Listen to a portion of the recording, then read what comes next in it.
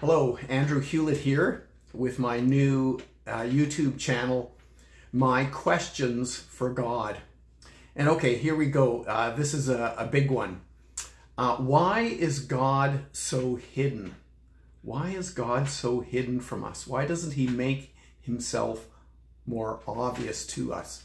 You would think that God would want us to know him, and therefore he wouldn't want to be hidden from us. He would make himself more obvious to us. This is a question that really has perplexed me over the years. Now, of course, one answer to this that many would say is, well, the answer to that is obvious. There is no God. God seems hidden to us because there is no God. Now, even though I'm a believer, I think I have to still kind of grapple with that question and test my faith. But it is a big question that does perplex me. Now, I'm dating myself with this a little bit, but, and in fact, I barely remember, but many, many years ago, there was a Russian cosmonaut named Yuri Gagarin. And you'll know, of course, that he went up, the cosmonaut went up into space. And when he came back to Earth, one of his first things he said is, "Ha! I was up there in space. I saw no angels. I saw no God. There's no God. And there's proof for you." Well, maybe, but in my view, that's a little bit naive. It's kind of it's a bit of a, I don't know if you call it a straw man argument, but it's a bit of a naive approach to say, because you went up there in a spaceship and looked around, you didn't see God up there in heaven. I think that's a little shallow. Of course, modern physics tells us too that there's this whole unseen world out there of subatomic particles and quarks and leptons and neutrinos and antimatter and positrons, and there's this whole world out there that we can't see, but we know, we've come to discover that it is true and it truly exists.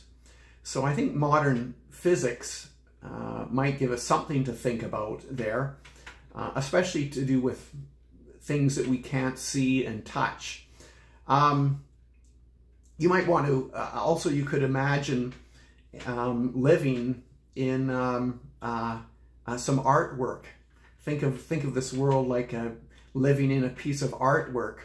Well, we might be able to see all the other things inside this piece of creation. We might be able to see things there, but of course we wouldn't be able to necessarily see the artists. We would have to look for things within that creation in order that might point us towards a greater creator. You've probably heard this before too, and none of these are proofs. They're just things to help people reflect on. You've probably heard the story about, and I won't go into the full story of, but of two babies in the womb having a discussion. But the gist of this is, one of the babies is saying, well, no, this is all there is here. I don't believe this idea that there's another world out there or that mothers exist or anything. I'm in just this world here. This is all there is. There's nothing more. I can't see it. You can't prove to me that it's there. Maybe that sounds similar to the classic argument or a parable or story, the allegory of the cave by Plato.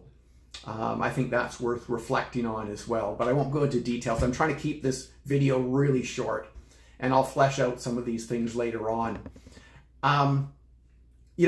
Why is God hidden? I'm not sure. Maybe it's something, for some reason, the drama of life, of God creating us and to be in relationship with him. Maybe somehow this drama, maybe somehow God would overpower our free will if he just kind of showed up on my front lawn or on the state capitol and said, "Here I am." Maybe somehow that would overpower our free will. I'm not really sure, but there's mystery here, that's for sure. I mean, certainly God wants seekers. He doesn't just want casual inquirers. He wants people that truly seek after him. The other thing too that's worth considering is the other side of the equation. Maybe we're blind to God. Maybe something has happened that we are blind to God. We're blind to the spiritual realm. We can't perceive it with our senses. Now, of course, as a Christian, I do believe that God has indeed revealed himself in the person of Jesus Christ. And also, I would say, in the natural world, in the starry heavens, and in the moral, the moral law within. I'll talk about some of these things. But I do believe that God has revealed himself in various ways, primarily in the person of Jesus Christ. His life, his death, his resurrection, and I'm going to talk about that as well too. But not here, because I'm trying to keep this down to 3 minutes. So anyways, these questions, this main question of God's hidden us, it certainly does perplex me.